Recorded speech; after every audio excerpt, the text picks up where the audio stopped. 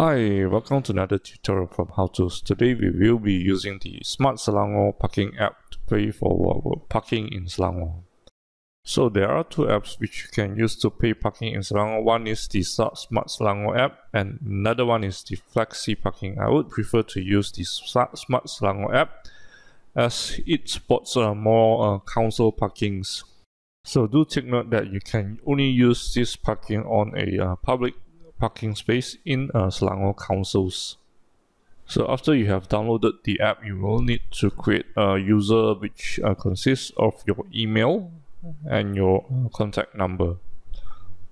The sign up process is pretty straightforward, so we will skip that part.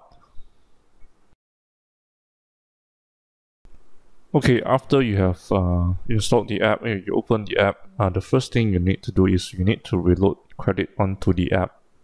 So click on reload credit and select the amount that you want to reload. Next you need to select the payment method. I will be using the Boost payment method.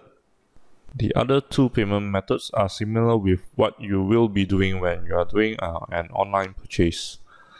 So after clicking next and next, I will need to sign in to my Boost account.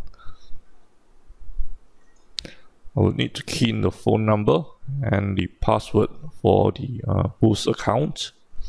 Proceed by entering the transaction PIN for Boost. You can see that my balance has been reloaded. To add a new car, click on the right or left arrow until you've reached the empty spot.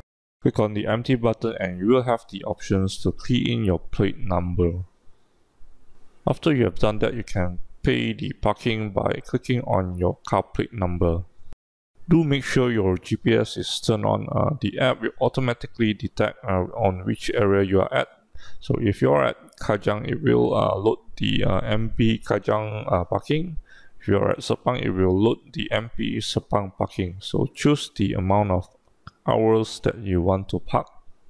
Congrats, you have successfully paid your parking with the app. Information such as your remaining parking hour will be displayed. The app will also notify you when your parking hour is ending, so you can pay via the app. You can save the hassle of buying a coupon, scratching and replacing it with the parking app.